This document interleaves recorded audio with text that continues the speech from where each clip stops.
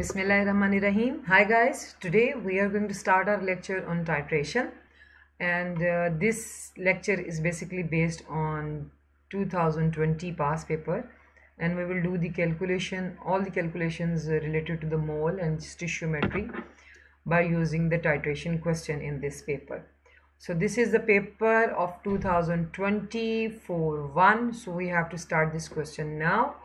This is the question actually in which experiment was given that lime water is saturated solution of calcium hydroxide. A student finds the mass of calcium hydroxide in 1.0 decimeter cube of lime water. So what basically we have, lime water is a saturated solution of calcium hydroxide. We have calcium hydroxide. Okay, a student finds the mass of calcium hydroxide. So what thing we have to calculate, basically the mass of calcium hydroxide is needed to be calculated. So lime water is a saturated solution of calcium hydroxide. A student finds the mass of calcium hydroxide in 1.00 decimeter cube of lime water. The student, what basically have done? This student has done the following steps. Number 1, measures 25.0 centimeter cube of lime water into the flask using a 100 centimeter cube of measuring cylinder. Okay, first of all, what basically happened? Lime water 25.0 centimeter cube was measured by using the measuring cylinder. All right, in this experiment measuring cylinder is being used, or graduated cylinder. Okay, in this lime water is measured, that is 25.0 centimeter cube, right? After measuring 25.0 centimeter cube of lime water into a flask using a 100 centimeter cube of measuring cylinder, add a few drops of methyl orange indicator to the flask. Okay, the indicator which is used, that is the methyl orange. This one is the indicator, methyl orange. Place 0.100 mole decimeter cube. So this is the known concentration of HCl which is taken in the burette, and takes the initial reading, runs hydrochloric acid from the burette into the flask until the mixture changes the color, record the final reading. So what student has done, measured 25.0 centimeter cube of lime water into a flask using a measuring cylinder. Our measuring cylinder was used of 100 centimeter cube. Okay, in this measuring cylinder it was weighed, and in the burette, this is the burette actually, this is the burette. So in the burette HCl has taken.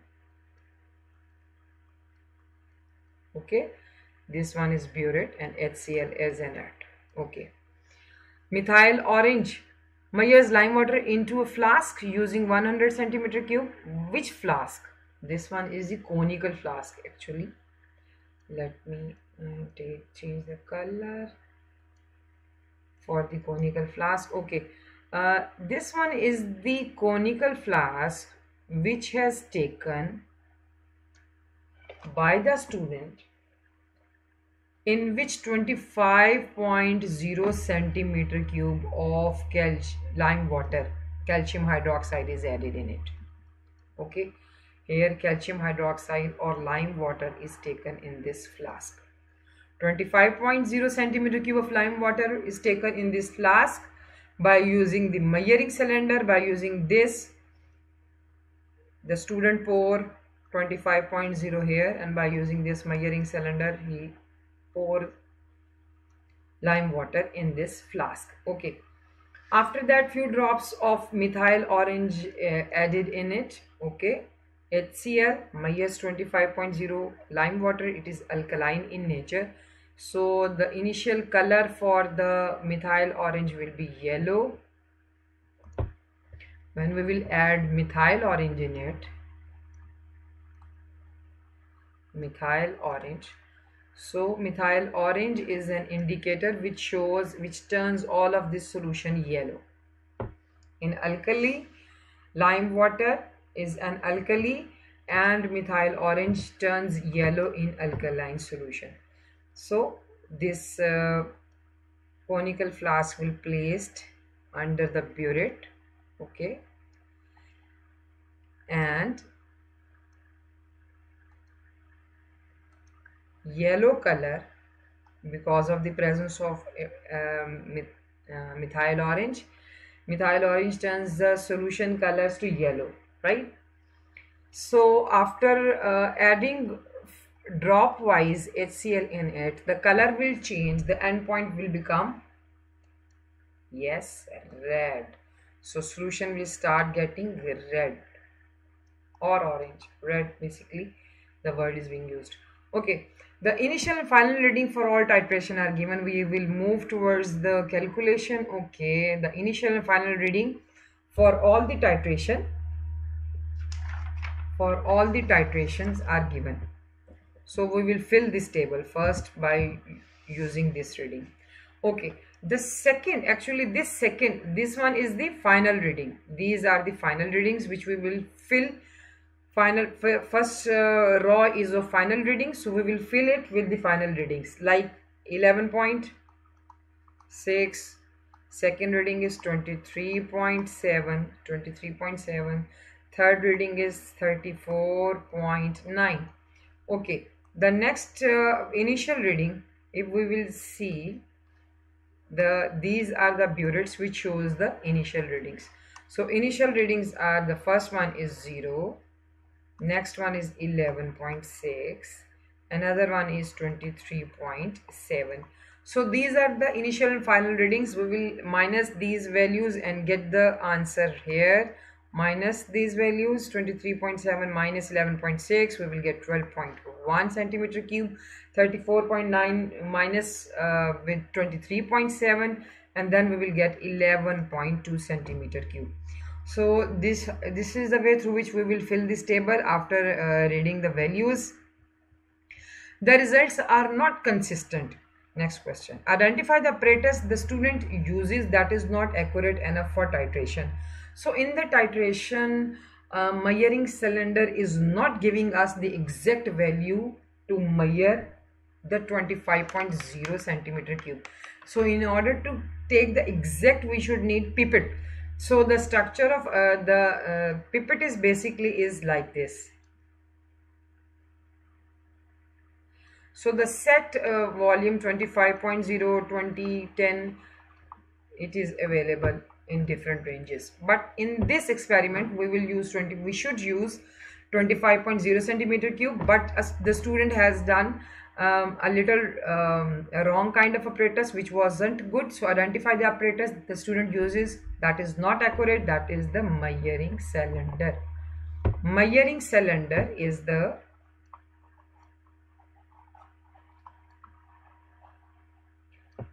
measuring cylinder is the apparatus which is not accurate enough. Suggest a more accurate piece of apparatus. Definitely this one is the pipette. Which one is the most accurate? Burette is also can be used to measure, which can give us a very accurate results. Okay, in the next part, the student adds the hydrochloric acid drop by drop near the endpoint of the titration. Suggest why the hydrochloric acid is added drop by drop near the endpoint. To make sure the exact volume for neutralization is determined. The exact volume which is used for the neutralization, so we have to use drop wise. As the color will change, we will stop the titration. So why we use hydrochloric acid drop by drop, I am going to write the answer. To make sure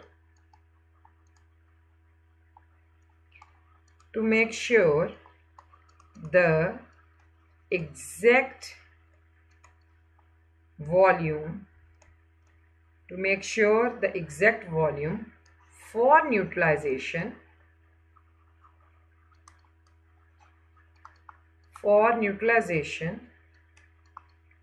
is determined. So this is the answer for this part. Okay, the student repeat the whole experiment 3 more times using the 3 more accurate apparatus, right? Again, he has done the experiment and these values will come, right? These are the values. So after getting these values, pick the best titration, 11.2, 11.6 or 11.3. So here the very nearest values are 11.8 and 11.6. So both of these values are very much accurate because the difference between them is 0.2, which is acceptable. So this is the way through which we will tick these values. Okay, next, use the ticked values to calculate the average volume of, yes, we have to get the average volume. How we will calculate the average volume? 11.8 plus 11.6, both of these values we will divide it by 2. 11.8 divided by 11.6, the answer will be 11.7. so 11.7 centimeter cube of HCl will be used.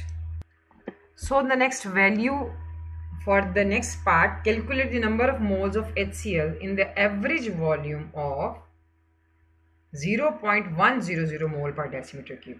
So what we have to calculate the number of moles. So in order to calculate the number of moles of HCl, which formula we have and which formula we will use, it will be this: moles is equal to concentration into volume, and volume must be in decimeter cube because this is the part of formula. Concentration is given, this is 0.100. How we came to know that this is the concentration? After having a look on the unit. The mole per decimeter cube is the unit for the concentration. So this is the concentration, 0.100 mole per decimeter cube is the concentration. We will multiply it with the volume in decimeter cube, not in centimeter cube. So we will use 11.7 divided by 1000 to convert this value into decimeter cube. So this value will be divided and the answer will be, first we will divide 11.7 multiplied by 1000, then answer will be 0.00117. The answer can be as 1.17 into 10 raised to power minus 3. So answer can be written like this. Some calculators shows the calculation like this, so don't be get upset and worried. You can write it like this. So the next part, calculate the number of moles of calcium hydroxide in 25.0 centimeter cube of lime water. Do you remember in the previous we have said that we have measured the amount of lime water in conical flask that is of 25.0 centimeter cube. 25.0 centimeter cube. Okay.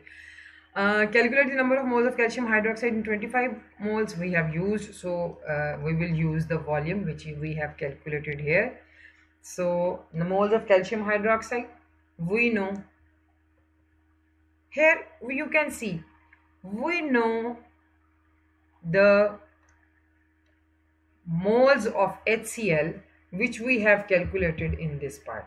The moles of HCl are 0.00177. So we will do the ratio method like this. I will write HCl because we have to calculate the moles of calcium hydroxide. From the equation we will use the ratio method, and after using the ratio method we will use this accurately. How? I will tell you. In this equation we have 2 moles of HCl and 1 mole of calcium hydroxide and 2 moles of HCl, right? HCl 0.00117 moles of HCl. How many moles of calcium hydroxide will be there? So we will divide 0.00117 divided by 2, and after dividing it by 2, what will be the answer? We will get the answer. It will be 0.000585. You can write it like 5.85 into 10 raised to power minus 4. So this can be the way through which you can write the answer. Ratio method always go along with when we have to calculate from one compound to another. If we have to move from one compound to another compound, then in that case we have to use this ratio method, and from the equation we will use the moles, and then we will move towards another compound which we have to find out to calculate or something, mass or whatever. So here these are the points. So calculate the number of moles of calcium hydroxide in 1.0 decimeter cube of lime water. Questions are very easy, but try to understand. Now in the experiment he was saying that calculate the number of moles of calcium hydroxide. Here we have calculated the moles of calcium hydroxide in 25.0 centimeter cube. And now he is saying that calculate the calcium hydroxide in 1.00 decimeter cube. So first of all, we will convert 25.0 centimeter cube into decimeter cube by dividing it with 1000. We will get the answer. Let me calculate.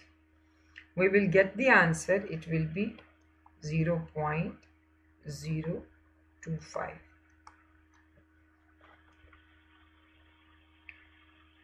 The answer which we will calculate is 0.025.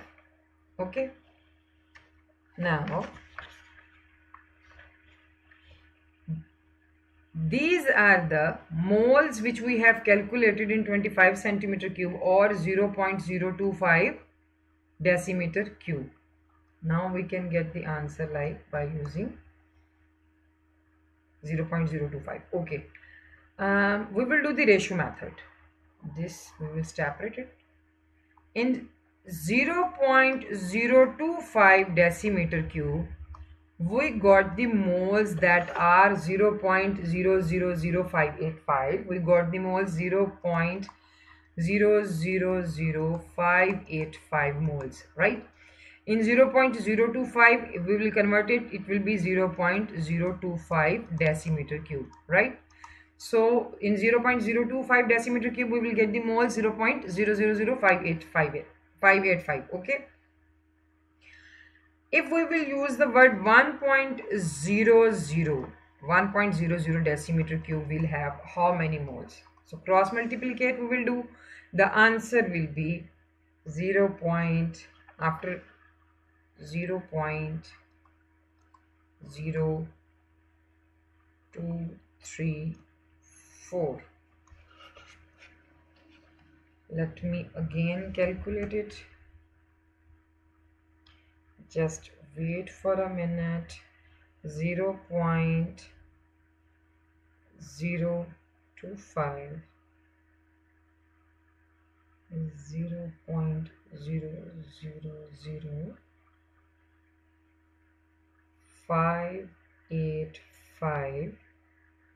0.000585 multiplied by 1.00 divided by 0.025, and answer will be 0.03234. Yes, answer is correct.